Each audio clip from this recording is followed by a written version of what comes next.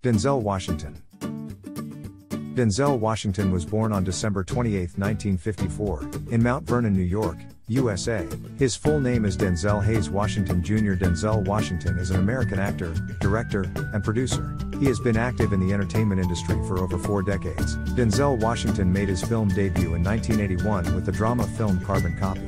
He was born in Mount Vernon, New York, USA. Denzel Washington is currently 68 years old.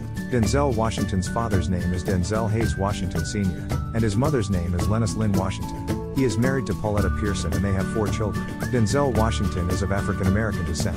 He attended Fordham University, where he studied journalism. Denzel Washington's favorite color is black, and his favorite book is the Bible. His zodiac sign is Capricorn.